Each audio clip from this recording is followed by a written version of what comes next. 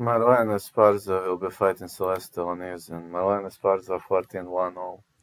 This is also WBC, WBA, WBO World Female Flyweight title, while Celeste Alaniz is having only one loss, and she's 27 years of age, out to Buenos Aires, Argentina. She lost only to Marlen Esparza via majority decision in her previous outing, but destroyed all of her opponents. Daniela Molina, Deborah Rengifo, Tamara DeMarco. This chica has knockout power. Marlen Esparza can take a beating. She is 5'3", 64 inches of reach. But she is not a knockout artist. She lost to Celeste Estrada.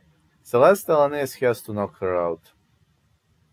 And that's a problem, because last time she was unable to do so. She's slowing down in the later rounds. And I believe it's going to be a Esparza via decision. I'm going to say over 8.5.